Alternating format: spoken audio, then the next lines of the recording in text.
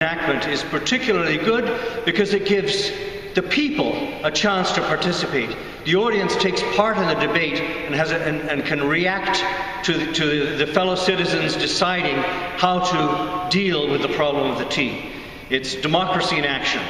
At the time of the debate itself,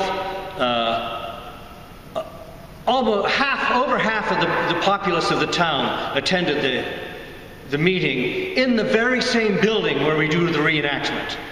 It's hard to imagine how so many thousands crammed into that space.